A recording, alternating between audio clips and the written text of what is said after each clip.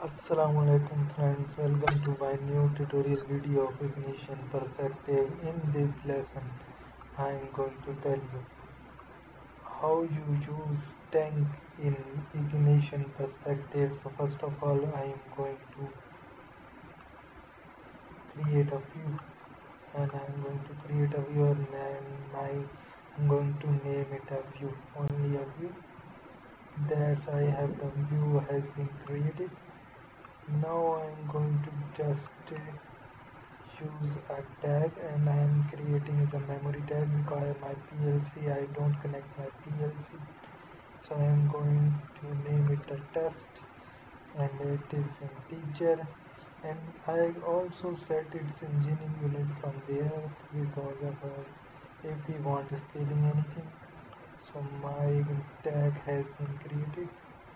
Now I am just going to open and select our numeric entry.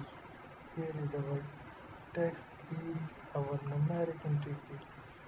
Now our numeric entry field has been selected, and now I am going to select the tank, and there is a cylindrical tank there.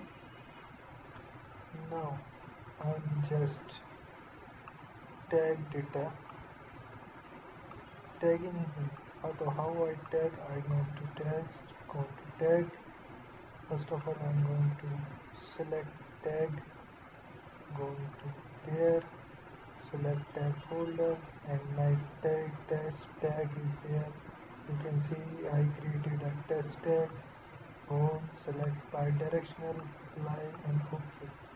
I am going to again select that tank. You can see the capacity from 0 to 100. If I am going to 10, so my value is 0 to 10. So here is 100, so my tank level is from 0 to 100. I am going to again a tag, select my test tag again, select again bi-directional. So our component has been configured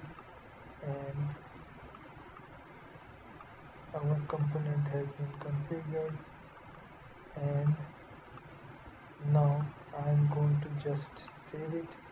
You can see my tag has been saved, and now I am going to launch my perspective session from there.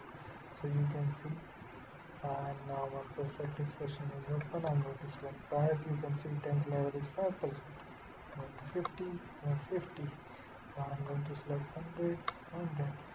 Thank you very much for watching my videos. That's how you use tank in ignition perspective for checking the level of any tank in your ignition's website from web. Thank you very much for watching my video. Please subscribe my channel, like my videos, comment there, and all best. I need your appreciation and your thank you very much.